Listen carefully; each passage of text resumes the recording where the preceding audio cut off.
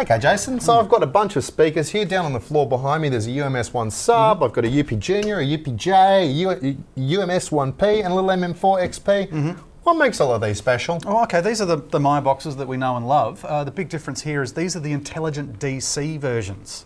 Now, what that's all about is that Meyer have looked at a way of reducing cable costs and installation costs by emulating the kind of things we do with 100 volt and 70 volt line systems, which is basically, you know, cabling cheaply and quickly to the boxes. Now, these are still the powered boxes that we know and love from Meyer, but the power is actually coming from this, the MPS 488.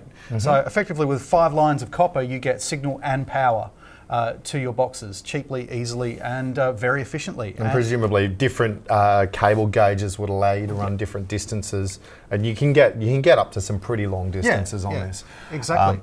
Now, the other nice thing is that because we're not amplifying remotely, we don't need amp racks. This can run up to 8 boxes, and it's a lot smaller than the equivalent in amplifiers would be. And B, we don't have any of the things like signal loss over distance that's associated with low impedance systems, and we don't, as you say, need to use transformers and have the problems that are inherent to voltage-driven systems. I really like that, the IntelligentDC UPJ sounds exactly like the normal mains-driven UPJ. It absolutely does, and I think that's quite an achievement. And they all do, and there's a sub as well, and I think that's amazing for a 48 volt sub. It's very cool. Now, it is also worth mentioning for the little MM4 XP, which really, we're a big fan of this one. It really kicks it out. This is an amazing little box.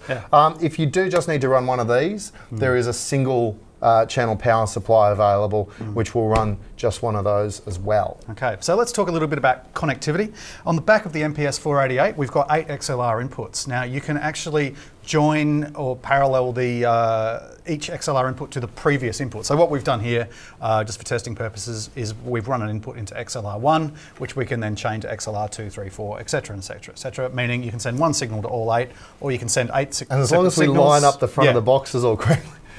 So if you need to do processing delays, different EQs, you do that before. Also, worth noting, you can actually have Meyer's RMS system on this box as well. So you can monitor it as well. One of the things that really impressed me, apart from that, yes, they do sound exactly like their normal counterparts, is that they're incredibly phase coherent and really well level matched. Yeah, look, and that's not to say that you're going to get the same level out of an MM4 as you will out of a UP Junior, for instance, but you get what I reckon is an appropriate difference in level.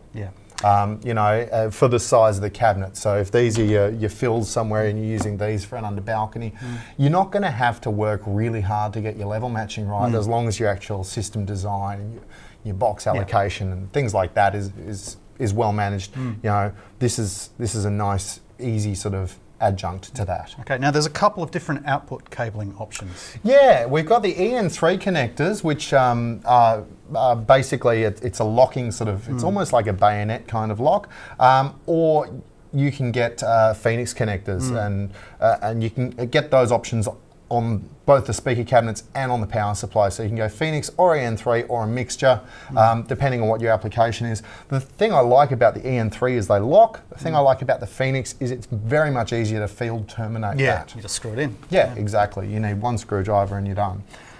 So yeah, a couple of different options and certainly very flexible. Okay, so IntelligentDC, looking at giving you a high quality result with ease of installation, lower costs and just less mucking about. I'd say it does it. Yeah.